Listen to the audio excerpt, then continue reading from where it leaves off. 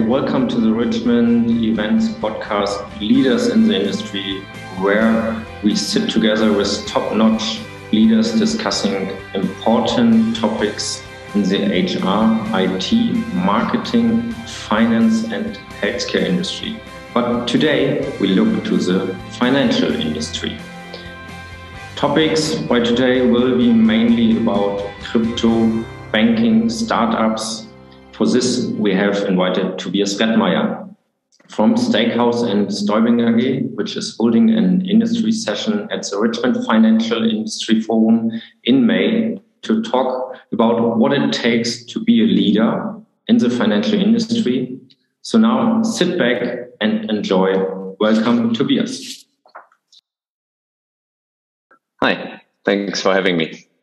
Perfect. So let's start and tell me a little bit who you are and what's your story behind your knowledge. Yeah, sure. So first of all, I'm happy to be here and chat with you. And I'm living and working in Frankfurt at the moment, where I already work for multiple startups, especially in the crypto world. Founded some myself, and I actually was part of Deloitte in the past as well. While I worked for Deloitte, I was a CEO of a crypto fund. And today I'm mainly an advisor in the crypto space for corporations. And I'm doing crypto knowledge on Instagram. The account is called StakeHaus if somebody's interested, not like the food, but staking in crypto. So StakeHaus, German word for house. And I'm also founding a crypto startup at the moment. I cannot tell you too much about it yet. But we plan to enable people to invest into a crypto index, but a real crypto investment, not something that I always say pretends to be crypto, but in fact is still traditional finance. Yeah, but that's my story so far and what I do at the moment. Okay, can we go a little bit deeper in the part of what is the interest of your financial industry story, or the interest of the sidestep then in crypto and blockchain? Yeah, sure. So first, I did my Master of Finance at Frankfurt School. So that's where maybe a little bit my financial services or financial background comes from. And while I did an internship in a consulting firm during my studies, I actually created a presentation about crypto to educate my coworkers. I did an internship in a financial industry consulting firm, so therefore that was a little bit related. And yeah, that presentation that catched me myself about crypto, and I started digging deeper into the topic. And after then, I also wrote my thesis about tokenizing business processes. And I worked for some crypto startups. As I said, for one, I was the CEO by setting up the whole fund structure, etc. And during that time, I saw that there are huge opportunities for traditional finance in crypto. And I decided to work with financial institutions on developing this crypto strategy while also building my own crypto startup to combine basically the best of both worlds. And yeah, well, I would say here I am.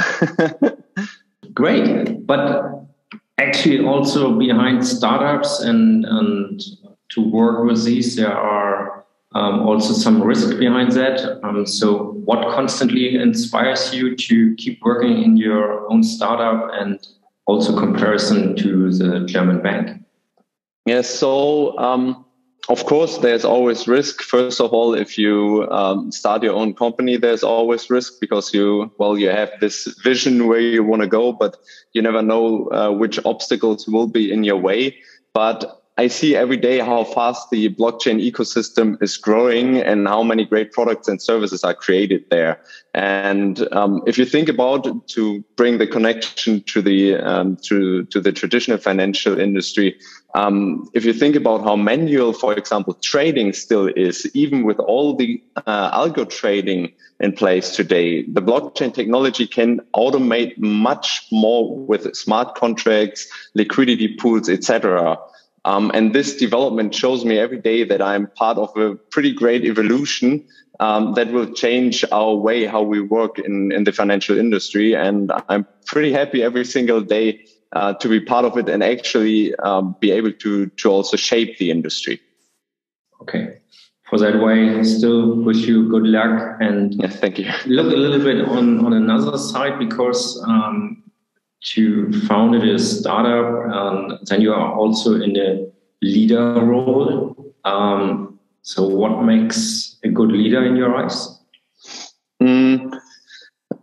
This is a very good question. And I actually would go a little bit into the direction that a great leader should not micromanage. And this is also very important for founding a startup. Of course, in the beginning, you're responsible for everything in the company. But micromanaging can also hinder a company after some point, because that was also what I experienced a lot when I worked for other startups, that the founders could not let go and thereby hold also back the growth of the company. In bigger corporations, which I worked for, usually the bosses decided to stay out of the daily business and let everyone focus on their skills. And in addition, I would say that a great leader must work for and with his team.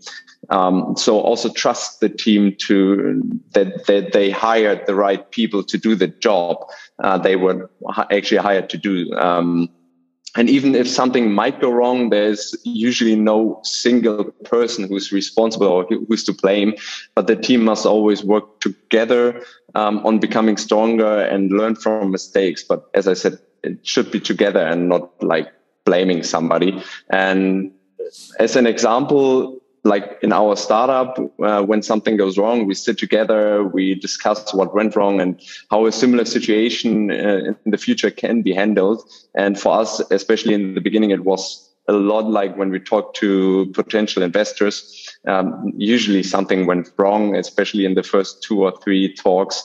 And after that, we sat together, regardless who, maybe somebody messed up, but it didn't matter. We just decided on, okay, how should we do it better next time? And what maybe led to the situation that we had to discuss it. So yeah, I think this is very important for a leader to find a structure where it's possible to work together on making the team stronger.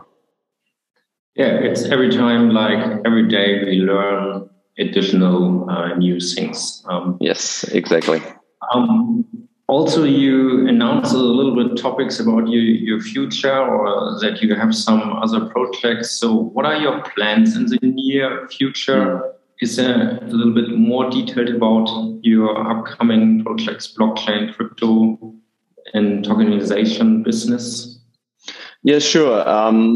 As you said earlier as well, I'm working in a bank at the moment, and I'm working at my own startup. And so my future, or my plans for the future, are obviously around those two.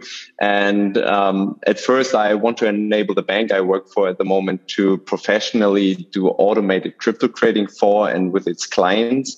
We are very close actually to offer the clients a competitive trading solution, so that they don't need to have their own crypto trading desk, but can, I would say, equivalently to the traditional markets, use our services to trade crypto and tokenize assets. So we also want to offer both, and then also trade those tokenized assets.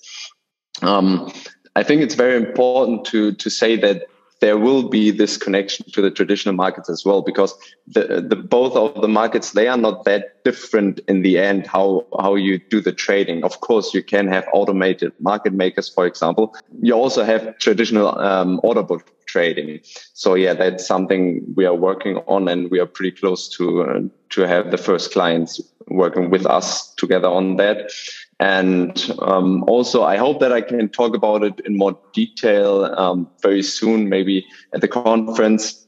But we are also working very hard in my startup on providing everyone with an option to invest in multiple ways in a DeFi index, which we are currently building. I don't know if everybody is familiar with the term DeFi. It's decentralized finance. So that means bringing the traditional financial services on the blockchain and, for example, automate them and thereby also make them cheaper for everybody. And so, yeah, that's what we are doing. And with that, we plan to offer people, crypto native or crypto newbies, a way to basically invest into interest-bearing crypto assets. I would say interest-bearing in quotes because it's not really an interest, but it's similar to traditional interest-bearing assets. But I also always find new projects, so because that's what I love to do. And I'm very much looking forward to the future and also to the talk in Switzerland soon. Okay. We know that blockchain and crypto is still another world, especially for many people around here. And if we talk about blockchain, then there are more some question mark as others. Do you have some simple tips about blockchain? You mean how to learn more about the topic of blockchain, or how to learn, or how to understand a little bit better? We talk on business or on leisure about blockchain. Is there something where you have some simple tips? Yeah, sure. So everybody interested in the blockchain technology should start with understanding where the idea is coming from. And I do not really mean the version like to get rid of all banks, what was often a big discussion in the beginning of blockchain, but I rather mean that how it makes sense from a business perspective to use the blockchain technology. And there are actually pretty great open lectures from the University of Basel. Just go on their website and check them out. It's about blockchain technology and DeFi, and they are fully open. You can just listen to them and learn more about it. And so learn more about the technology and also possible applications actually of the technology. They are also discussed in those lectures. So I think this is one of the best resources. I know that the Frankfurt School Blockchain Center also offers some resources. They also have a DLT Talents and I think also DeFi Talents program, but I'm not sure about that yet. But I think a great foundation of the blockchain knowledge is key to understand how financial institutions can use the blockchain technology to improve their processes by themselves and actually, not only trade the assets, but use the technology to apply it in the future. And they can use the technology as an asset class. They can offer clients new products in DeFi, the metaverse, or just invest into the technology. But for that, you need a ground foundation about what the technology is about and what it makes or what it's possible to provide you with, I would say. Great. Just a final question, especially regarding our future, to see you live then in Interlaken in May. Your title: Can crypto assets be used in traditional banking to create new market potential? What is your short or small teaser in that topic to give the delegates a good motivation for the Richmond Financial Industry? Yeah, so during my presentation, we will talk about the right time to start utilizing the benefits of the blockchain technology and why this time is actually here for most of the financial institutions. We will, of course, also talk about the best path to succeed in crypto, the obstacles and challenges you will face if you start applying the blockchain technology or want to trade it, whatever your plans are with it. But also we will talk about the opportunities, and finally we will discuss which crypto assets are most likely to prevail and why this might be the case. And I don't mean normal coins, but really the crypto assets, the idea of crypto assets, which might prevail.